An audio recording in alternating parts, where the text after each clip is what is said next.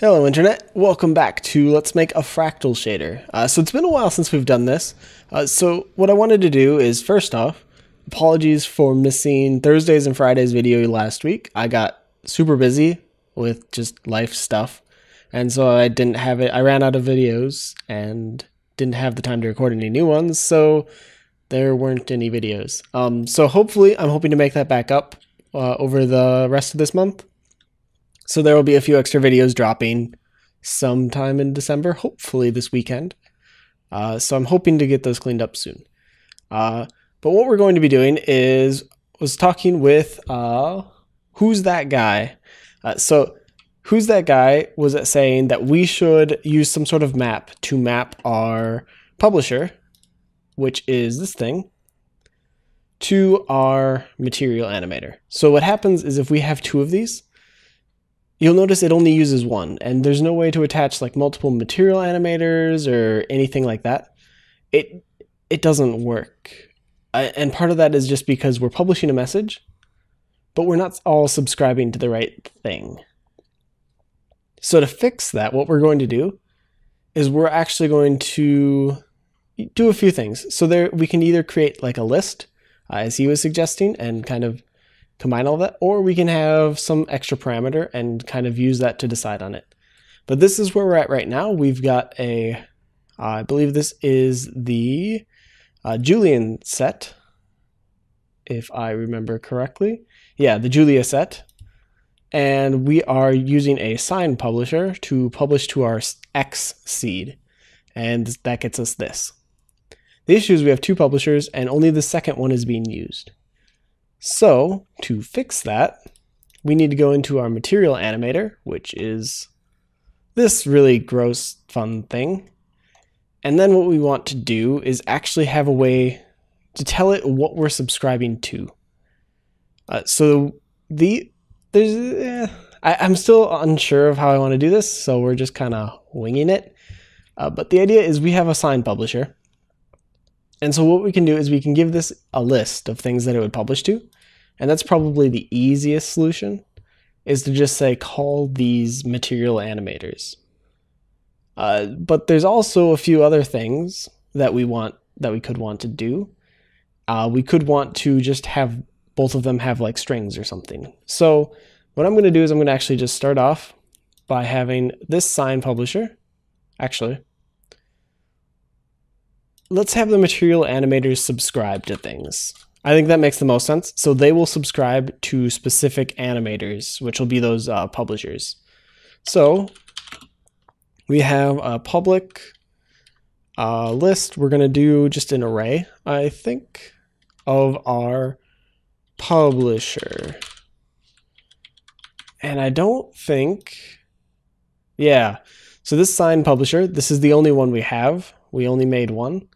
So what I'm going to do is I'm actually going to create an interface for this.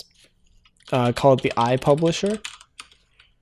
And this is going to inherit this other fun thing. Yeah, we'll save all of that. And so this is going to be a mono behavior and an iPubliser.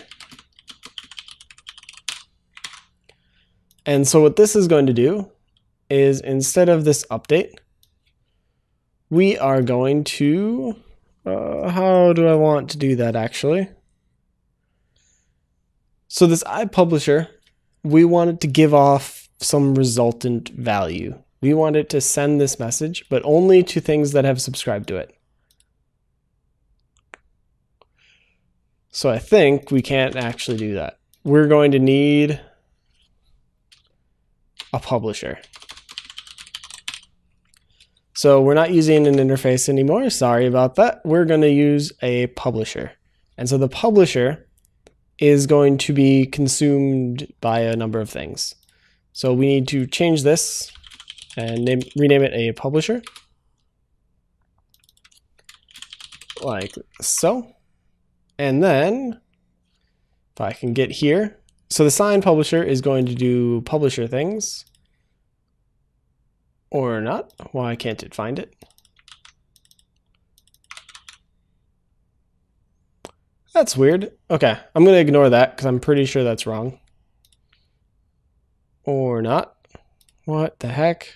I broke everything. Hold on.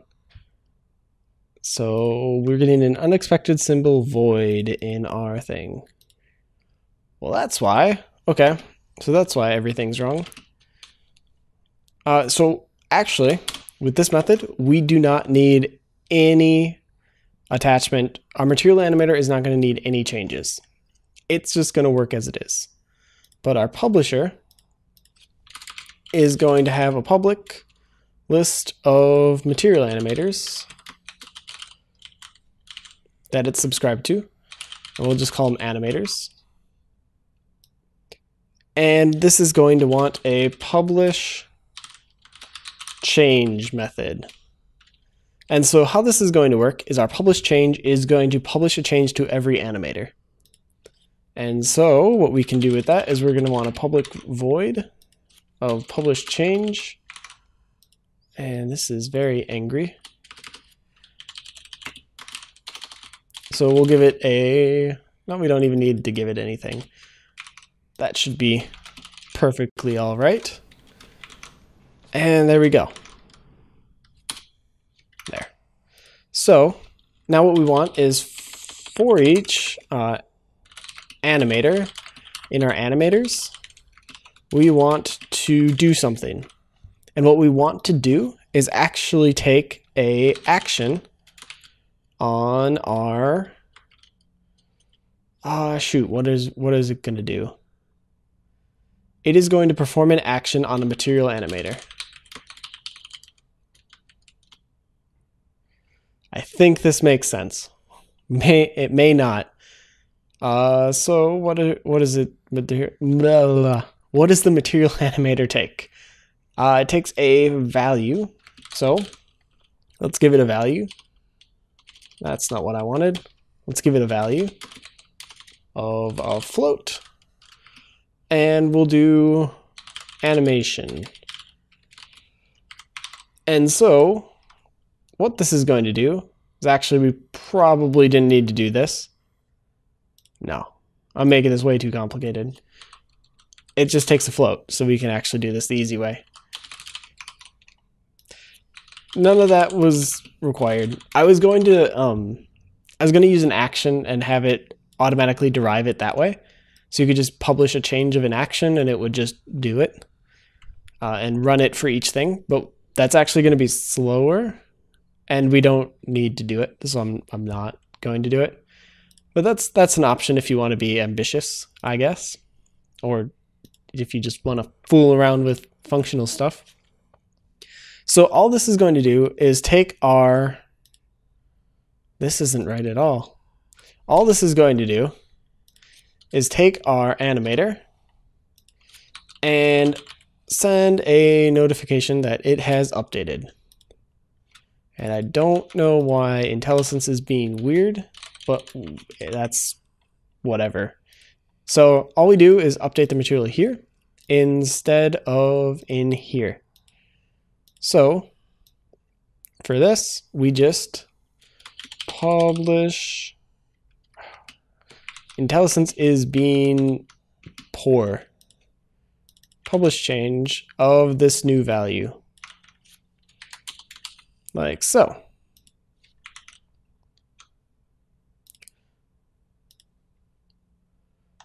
I have no idea why this is being the way it is. It is quite annoying. Did that fix it?